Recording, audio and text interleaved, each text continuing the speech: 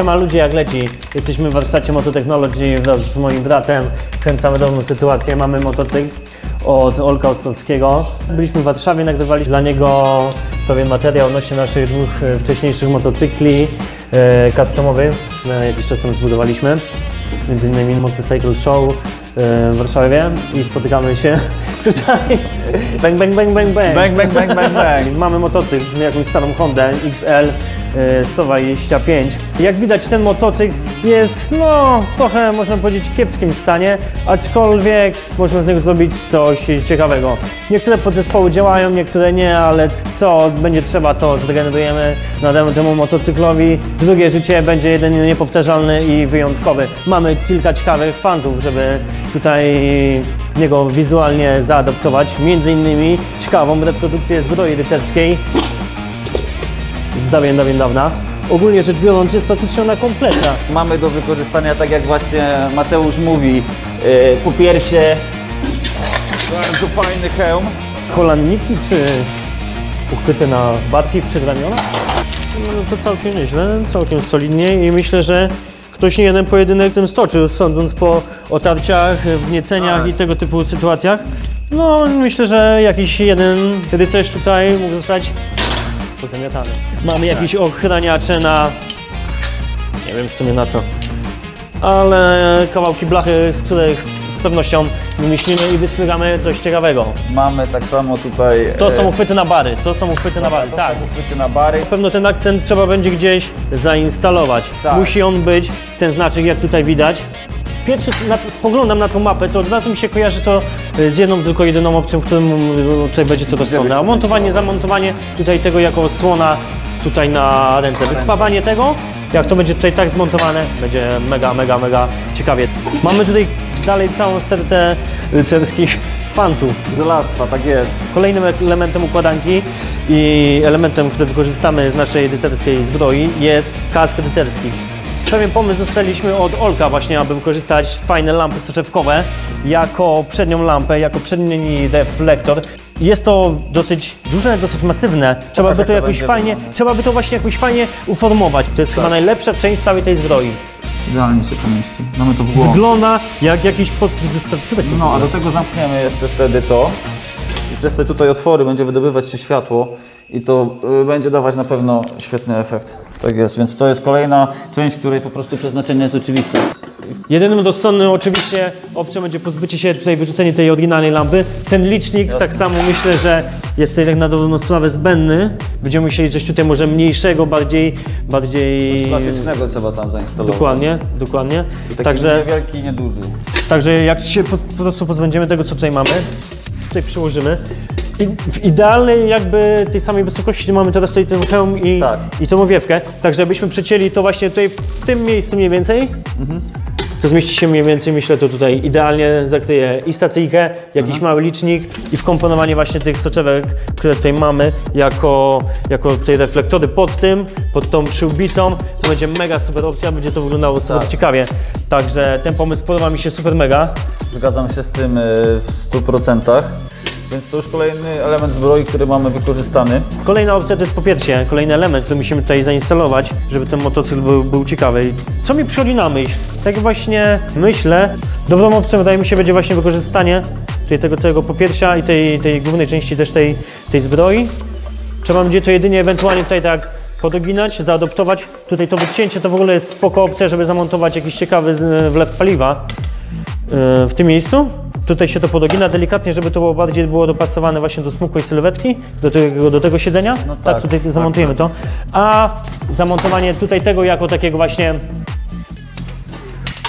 dolnej części ochrony silnika, co będzie trzeba, to tutaj to się powycina, powygina i zamontujemy tutaj mniej więcej to w ten sposób. Tak, idealnie pasuje. Myślę, że to jest fajna opcja. Myślę, że to jest dobra opcja. I będzie można odnieść wrażenie, że ten motocykl jest jakby w pewnym sensie rycerzem, bo tu będziesz miał popiersie, a tutaj będziesz miał głowę.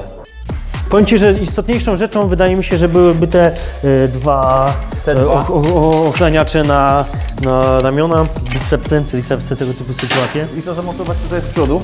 No właśnie się teraz tak zastanawiam, czy zrobić tego osłonę lag, czy może wykminić z tego fajny przedni błotnik. Myślę ogólnie rzecz biorąc, jak w ogóle na to patrzę, na ten przedni błotnik i na to od razu widzę, jak to jest skonstruowane w jedną całość. Obcięcie tutaj tych nitów ewentualne jakieś takie, po obcinaniu tej blachy, wykorzystanie, ta blacha wyglądała kapitalnie, myślę, jako przedni błotnik. Mamy mniej więcej rozplanowane, co zrobić z tą zbroją. Ale jest tu jeszcze dużo innych ciekawych przemyśleń, które musimy zastosować.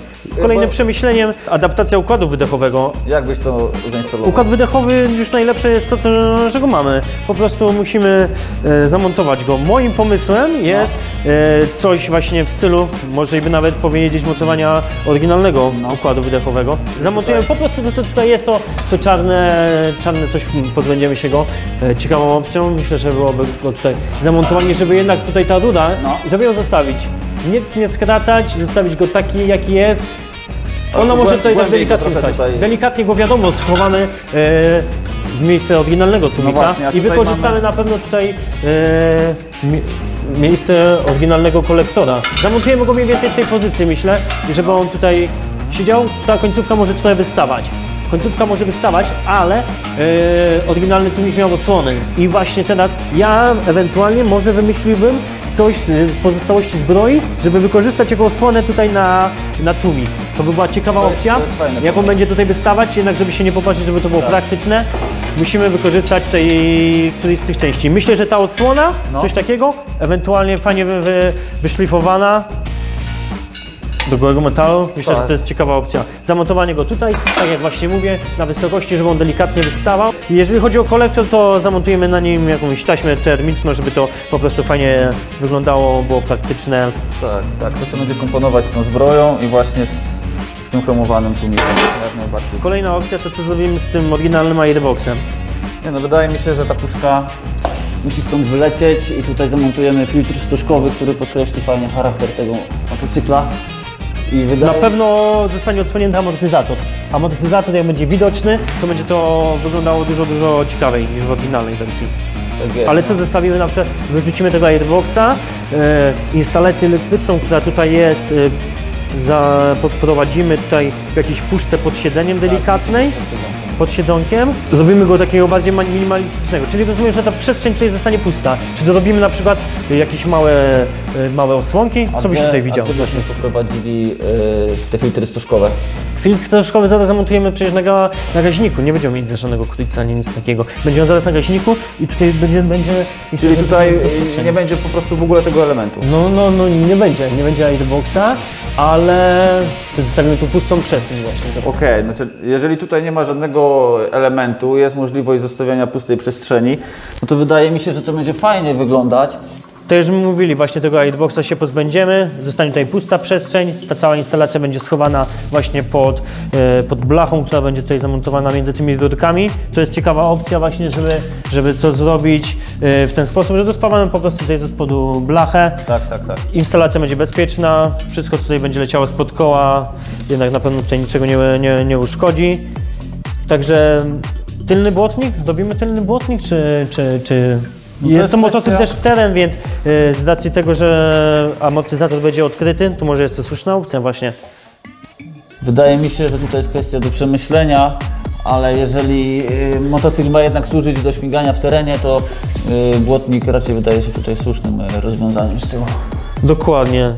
Zamontujemy błotnik, pozbędziemy się oczywiście tych oto podnóżków pasażera z racji tego, że motocykl będzie jednak jednoosobowy, także będzie tutaj jeszcze bardziej surowy. Dobra, kolejna sprawa to instalacja elektryczna, która tutaj też jest nowa. Tak, Ostry dał nam instalację. Jest ona kompletna do tego silnika. Jedyne co nam pozostanie to znalezienie schematu, podłączenie wszystkich kostek do całej reszty i też jest to mega duży plus, bo na zaadoptowanie jakiejś innej instalacji musielibyśmy też poświęcić dużo więcej czasu. Ważne, żeby właśnie był taki surowy charakter, a nie świecący, nie? Dokładnie. Nie ma być motocykl taki w stylu Chopera, tylko właśnie taki całkowicie inny Mad Max, jak to powiedziałem. Trochę Mad Max, będzie trochę Mad Max, więc do jazdy w terenie trzeba będzie zastosować tutaj też na pewno jakieś ciekawe opony. Dobra, zamontujemy tutaj jakieś większe trochę lacie, jednak żeby w terenie też można było sobie dobrze pośmigać. Jeżeli chodzi o przedni amortyzator, to myślę, że go zregenerujemy. Nowe uszczelniacze, nowy olej, nowe panewki. Jeżeli chodzi tutaj o ogolenie, myślę, że dobrą opcją byłoby tak samo też polakierowanie tego. A może tutaj byśmy ten element oczyścili z farby i zostawili taki surowy, wiesz o czym mówię? Też by to fajnie wyglądało. Surowy element, surowe aluminium. Tak. Usunięcie tego białego? Zarysowane i takie nie... Czyli można by to było wypiaskować, można by to było wypiaskować i... Ale nawet bym to zrobił jakąś taką metodą, żeby tutaj było widać te rysy, a nie jednostajny kolor. Kierownica, co myślisz, żeby zrobić z kierownicą? Zostawiamy ją oryginalną chyba, taka jaka jest. No, Ostry mówił, że ma zamiar czasami wyjechać w teren, więc myślę, że taka kierownica się idealnie sprawdzi. Myślę, że tutaj nie ma co kombinować. Myślę, że tak. Dobrą opcją to będzie. Odświeżymy ją ewentualnie, polakierujemy doszkowo i przełączniki zamontujemy nowe. Przełączniki trzeba zamontować nowe z racji tego, że tutaj te, które są już w dosyć opłakanym stanie. Jeżeli chodzi o tą kierownicę, to zostawimy ją oryginalną, polakierujemy ją, odświeżymy ją. Tak, nowe przełączniki, no i do tego tutaj zegary. Moim zdaniem one nie pasują do naszej koncepcji, więc tutaj zainstalowałbym jakieś małe oldschoolowe. Coś takiego. Stacyjkę zostawimy w tym miejscu, w którym jest. Tak. W tym miejscu też będzie ta owiewka z tego hełmu, więc myślę, że faktycznie pozbycie się tych zegarów i zamontowanie czegoś mniejszego i dyskretniejszego będzie tutaj ciekawe. Mamy silnik, to jest mega super sprawa. Tak jest. Mega ułatwieniem w tym projekcie jest to, że dostaliśmy do niego nowy silnik Junaka 125 pojemności, przy tym sobie nowa jednostka napędowa. Ogólnie przy takich projektach dużo czasu schodzi na odnowienie silnika. Mega plusem jest to, że mamy go nowego. 125 pojemności, 4 osób. Fajnie, że jest nowy, mega nam to ułatwi cały projekt, przyspieszy wszystko, także... No zdecydowanie nowy silnik przyspiesza pracę, nie musimy zajmować się renowacją starej jednostki, tylko skupiamy się na innych pracach. Jest to naprawdę duży plus. Myślę, że z łatwością wkomponujemy go w dostępną ramę. Jedynym wyzwaniem przy montażu tego silnika będzie dorobienie po prostu chwytów jakichś adaptacyjnych, żeby on tutaj pewnie siedział w ramie, ale myślę, że to nie problem, zaadoptujemy te uchwyty, które tutaj były na ramie. Silnik nie jest duży, więc myślę, że tutaj na pewno nam się zmieści. Bang, bang, bang! Siemano, motocykl mamy rozebrany, więc kolejnym etapem prac będzie montaż silnika. Pozbędziemy się starych uchwytów, wykonamy nowe z blachy 3 mm. Najważniejszym etapem będzie ustawienie równo przedniej i tylnej zębatki, aby były oczywiście w równej linii. Wykonamy szablon z kartonu, a następnie uchwyty. Zobaczymy, co z tego wyjdzie.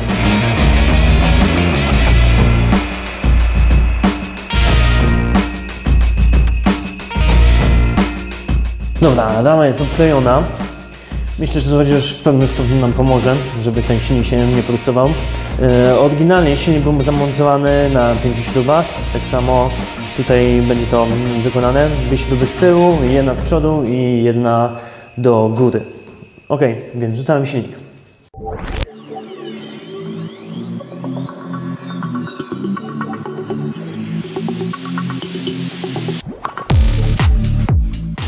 Silnik mamy ustawiony, więc zabieramy się za dorobienie uchwytów. Zaczniemy od tego dolnego. Zrobimy podstawę z grubej blachy 6 mm, a następnie 2 uchwyty z blachy trójki. Wszystko sobie pomierzymy, natrasujemy i będziemy wycinać.